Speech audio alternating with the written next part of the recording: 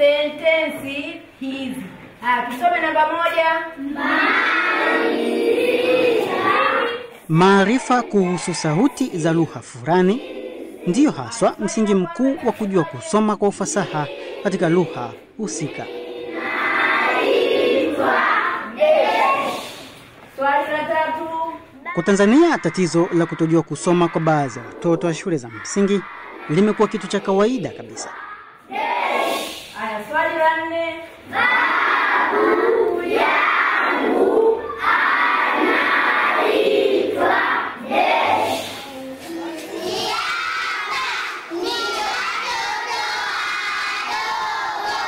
Pamoja na mpango uliorudishwa sasa na serikali wa kuanzisha elimu ya awali katika kila shule ya msingi ili walau basi kupunguza tatizo hilo, lakini bado tatizo la watoto wengi kujiunga na shule za msingi huku wakiwa hawajui kusoma na kuandika limeendelea kuwepo. Kwani tafiti zinaonyesha kuwa watoto hawa hawajengewi stadi sahihi zitakazowezesha kujifunza kusoma na kuandika wakiwa katika shule hizo za awali. Kwa mujibu wa tafiti za hivi karibuni zilizofanywa na taasisi ya Uwezo, unaonyesha kuwa watoto 26 miongoni mwa watoto 100 wa darasa la 3 hawawezi kusoma hadithi kwa kiwango cha elimu ya darasa la 2.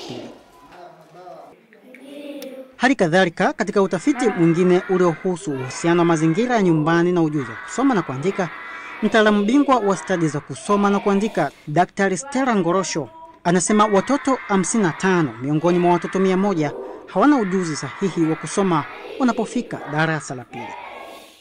Swali la 4. Hapa imetamkwa ru. Akikosa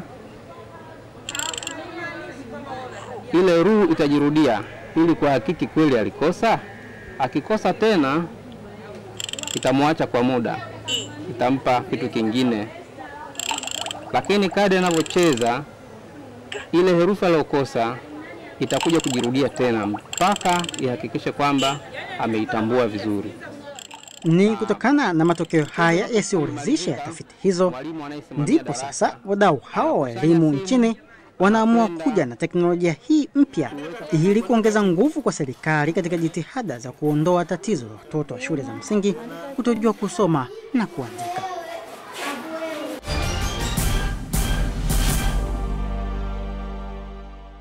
Kama hapa imetamkwa i. Uwepo wa teknolojia ya Graphogame Kiswahili hapa Tanzania umetokana na jitihada za Daktari Damaris Ngorosho ambaye kwa ushirikiano na taasisi ya Nilomat chini ya chuo kikuu cha Jyväskylä cha nchini Finland alitengeneza mchezo huu mwaka 2011 na ukaanza kutumika rasmi hapa nchini mwaka 2012 katika shule za msingi Majengo na Kizuiani zilizopo katika wilaya ya Bagamoyo mkoa wa Pwani kama awamu ya kwanza ya utafiti. Graphogame ni mchezo ambao umetengenezwa mahususi kwa ajili ya kuwafundisha watoto wa darasa la kwanza ama darasa la awali chekechea kwa ajili ya kujifunza kusoma na kuandika kwa haraka. Wanakuwa wanacheza kama mchezo wa kitoto ambao una picha mbalimbali za watoto, lakini wakati huo huo unawasaidia kutambua herufi, kutambua silabi na hata hatua ya kuunda maneno. Graphogame ziko version nyingi. Kwa Afrika ziko katika nchi 4: Tanzania, Kenya, Zambia na Namibia. Kwa kila nchi ina Graphogame ya lugha ya nchi husika. Kwa Tanzania na Kenya tunatumia Graphogame ya Kiswahili. Kwa Zambia wanatumia Graphogame ya Chinyanja na lugha zingine za nchi hiyo. Matokeo ya utafiti yameonyesha kuwa teknolojia hii ina uwezo mkubwa wa kumsaidia mtoto wa darasa la kwanza kujifunza kutambua herufi, silabi, maneno na matamshi yake kwa usahihi na kwa haraka bila ya kutegemea msaada mkubwa kutoka kwa mwalimu. Graphogame ni kama mwalimu wa pili.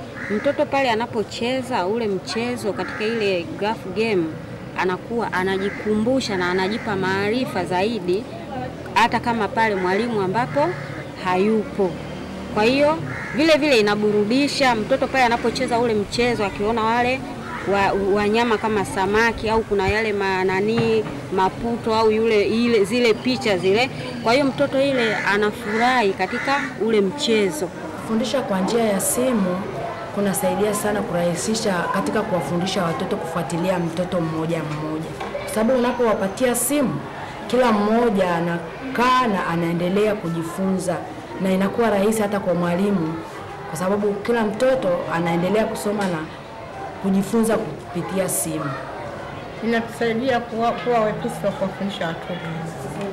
Kwa sababu wanapotumia hii teknolojia hii, huwa wanapata urahisi wa kujifunza na kuelewa kwa urahisi yale masomo wanayosoma. Sababu watoto kwa kupitia mmoja mmoja wanaojifunza katika teknolojia hii wanakuwa na uelewa kwa urahisi, na katika kusoma wanakuwa wepesi zaidi. Kwa furaha sana kwa sababu umenisaidia katika kuwezesha vijana ambao tunaita low learners, ambao ni wagumu katika kujifunza. Umewasaidia sana. Kwa hiyo watoto kwa kupitia hii Graphogame wanaweza kusoma sasa, wameweza kusoma silabi, kuunganisha maneno na hata kusoma sentence. Katika teknolojia hii ya simu inaonekana watoto wanaipenda sana kwa sababu inafanikisha kujua kusoma na kuandika na jinsi maneno yanavyotamkwa. Kwa sababu wao wanatamka visivyo, lakini imewawezesha kujua vizuri zaidi. Kwa maana hiyo, tunashukuru sana kwa kuwa watoto ikikaa hapa darasani wanaelewa na wanakuwa wasikivu.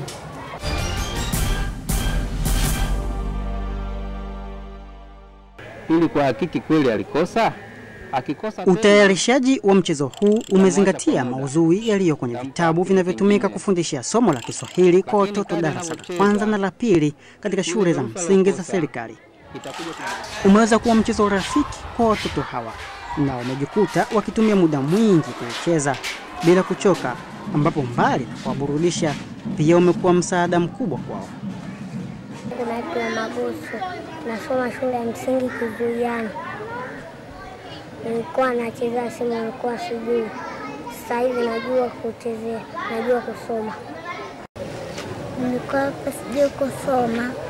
Sasa hivi najua kusoma kwa mchezo wa simu. Mchezo unatusaidia kujua kusoma na kuandika haraka haraka. Nasoma darasa la 3 shule ya msingi Kiziani.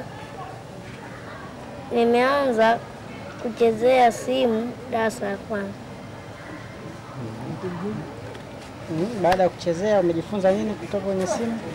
Kusoma vizuri, kuandika vizuri.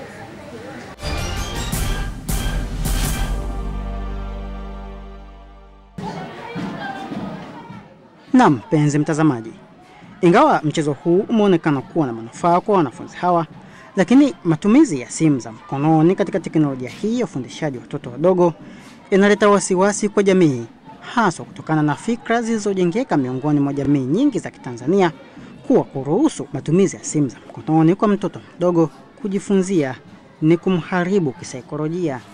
Jambo hili ndilo linalonisukuma kumtafuta mtaalamu wa saikolojia ya watoto Bwana Jerome Vincent Mbago ili anipe ufafanuzi kuhusu suala hili.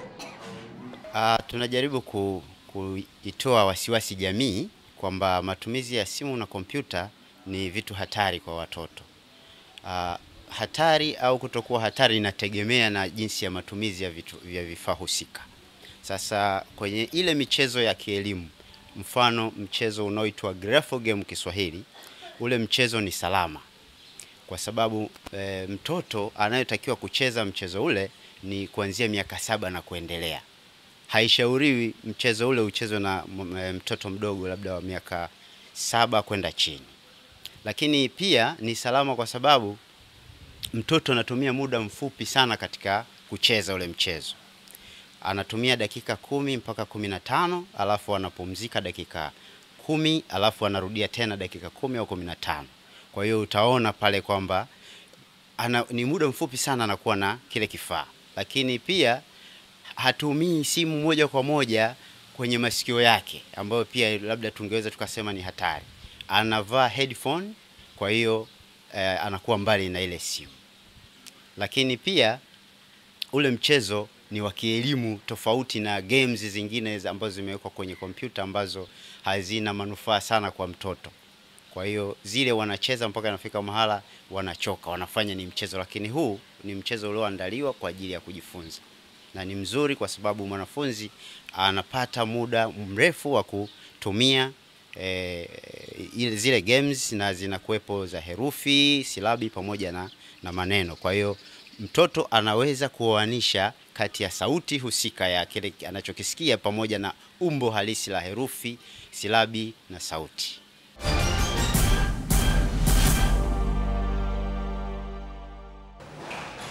Serikali ya wilaya ya Bagamoyo inaliona hili kama suluhisho kwa tatizo la wanafunzi wengi wa shule za msingi kutojua kusoma na kuandika. Graphogame Kiswahili ni mradi ambao upo hapa halmashauri ya wilaya ya Bagamoyo. Sina uhakika kwamba kama inafanya kazi katika halmashauri zingine, lakini kwetu sisi hapa upo, na umekuwa ukifanya kazi katika shule mbili za msingi. Shule ya msingi ni Kizuyani na shule ya msingi Majengo, ambayo moja iko katika kata ya Magomeni na nyingine kata ya Dunda. Mradi huu wanafunzi wanajifunza kusoma kwa kutumia njia ya simu. Nimejaribu kuona mradi huo namna wanafunzi wanavyo practice kwa kutumia hiyo simu. Ni kwamba mwanafunzi anajaribu kuitazama ile herufi na ile simu inamueleza kwamba ni herufi ya aina gani. Kwa hiyo kwa kweli ni mradi ambao unajaribu kuimprove usomaji wa wanafunzi. Kama mnavyofahamu, kwa moja katika matatizo makubwa ambayo tunapambana nayo sasa hivi katika sekta ya elimu ni wanafunzi kumaliza elimu ya msingi lakini hawajui kusoma wala kuandika, yani zile KK3. Kwa hiyo huu mradi kwa namna moja ama nyingine utapunguza hili tatizo ambalo tunakabiliana nalo hivi sasa. Na hapa anaongeza kwa kusema, ni matarajio yetu basi kama huu mradi kama ungekuwa inawezekana ukaongezeka ama ukapanuka, kama hao wafadhili wetu wanaotusaidia kama ongeza kuupanua zaidi huu mradi wakenda katika shule zingine nyingi zaidi, basi ninaamini kwamba inaweza kupunguza tatizo kubwa kwa kiasi kikubwa, tatizo la kusoma wanafunzi kumaliza darasa 7 akiwa hawajui kusoma, kuandika na kuhesabu.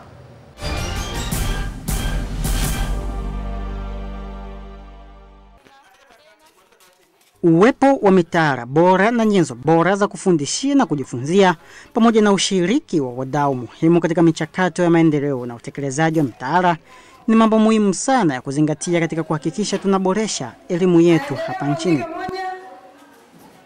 Utekelezaji wenye ufanisi wa yote haya katika mtaala hutegemea mazingira bora ya kufundishia na kujifunzia.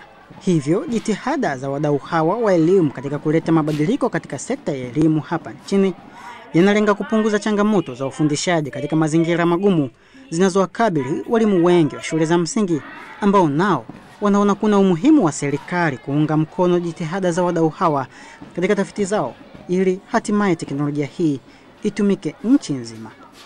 Ningependa kama Wizara ya Elimu ingeweza kueneza mpango huu katika shule zote za msingi Tanzania, kwa sababu kwa hapa Bagamoyo najua kwamba mradi huu katika shule mbili tu, shule ya Majengo na shule ya msingi Majengo na shule ya msingi Kizuyani, lakini ungeweza kuenea kwanza katika wilaya yetu yote ya Bagamoyo na pia katika shule zote za msingi za Tanzania, ingekuwa ni vizuri zaidi.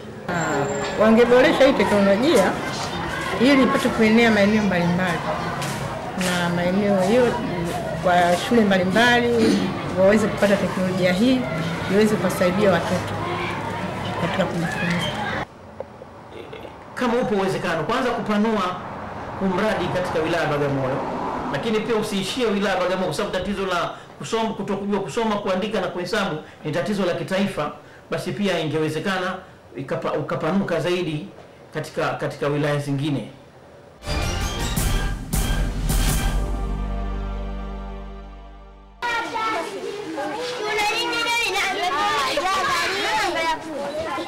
Je, wana wito gani kwa serikali?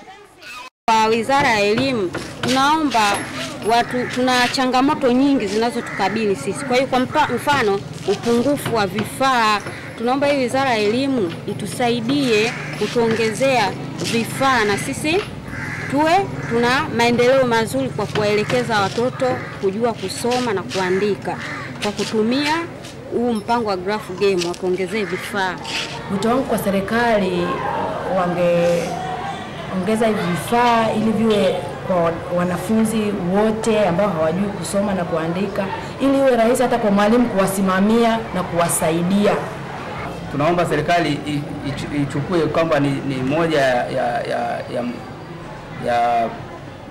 mradi ambao utakuwa endelevu hapa Bagamoyo, hasa kwa shule yetu, kwa sababu kuna wanafunzi wengi wanaohitaji kusoma na kuandika na namba hiyo ni kubwa. Kwa hiyo vifaa vikiwa vichache, basi ile namba ya wanaojua kusoma na kuandika itaongezeka, lakini vikiwa vingi itapungua. Tutapata wanafunzi wachache wanaojua kusoma, wasiojua kusoma na kuandika. Kwa hiyo inakuwa ni kazi rahisi kwa walimu.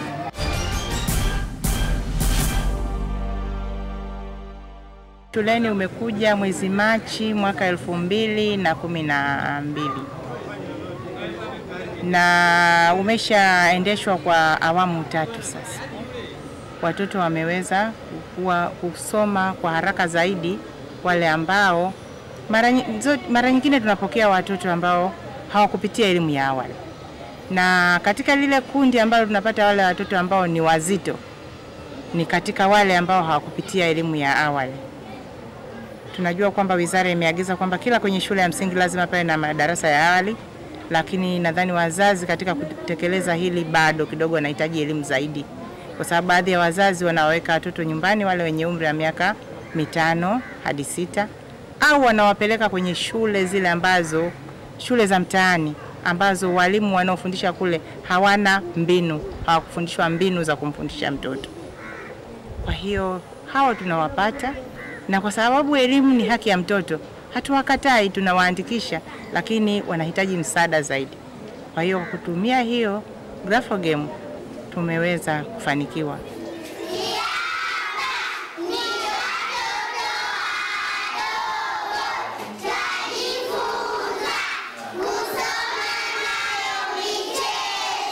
Hakuna haja kulumbana wala kuingiza siasa katika elimu, bali serikali itekeleze mipango na sera zilizopo na kuboresha mapungufu kwa kushirikiana na wadau wa elimu hapa nchini. Na ukweli wa elimu nchini usisurubiwe wala kubezwa, bali tupokee na kuwekea mikakati kwa pamoja ili tuweze kuboresha elimu yetu na hatimaye tuondokane kabisa na tatizo la watoto wengi kumaliza elimu ya msingi huku wakiwa hawajui kusoma na kuandika.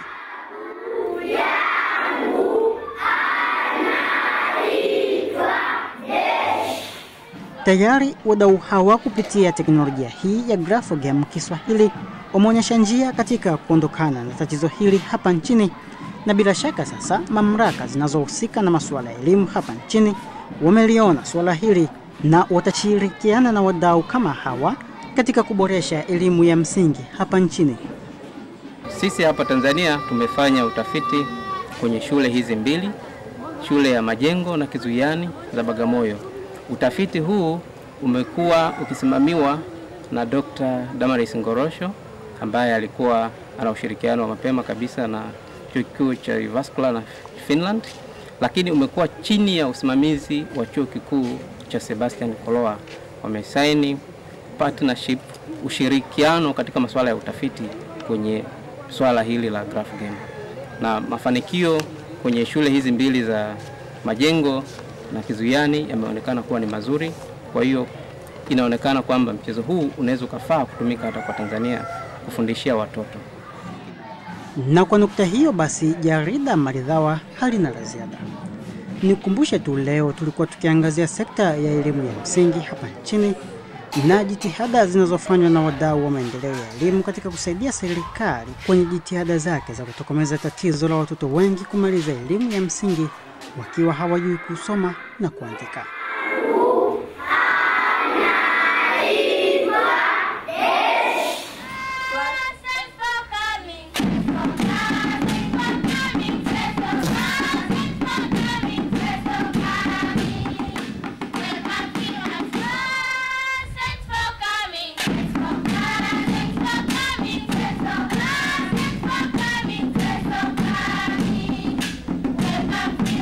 Mimi ni Abel Kilumbu. Hadi wakati mwingine, na kusiendelea kutazama vipindi vinavyofuata kutoka hapa Star TV.